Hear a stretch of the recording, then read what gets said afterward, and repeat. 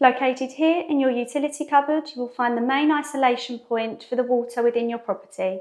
If for any reason you need to shut off the water, you can do so by turning the blue lever. Located here is your HIU or heating interface unit. This box controls the heating and hot water for your entire property and should not be switched off at the spur also located within your utility cupboard.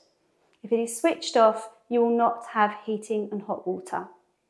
A heat meter located inside the HIU talks directly to your billing agent Insight/Curve.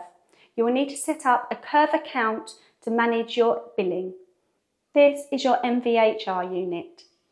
It will run consistently on a trickle level, going into boost mode when either the boost button located within your kitchen or a light switch located with either your ensuite or your bathroom is switched on.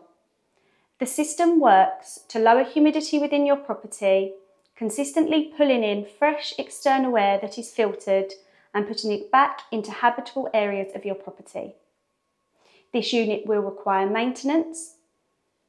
To do so, remove the magnetic covers, exposing the filters, pull out the filters and clean them with either the brush attachment on your vacuum cleaner or a dustpan and brush.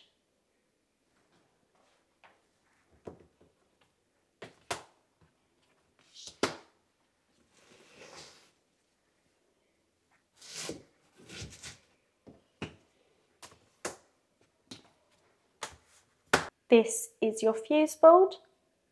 If ever you need to isolate the entire electric for your whole property, push the red switch downwards. Your fuse board will also require testing. To do so, press the test buttons located here and here,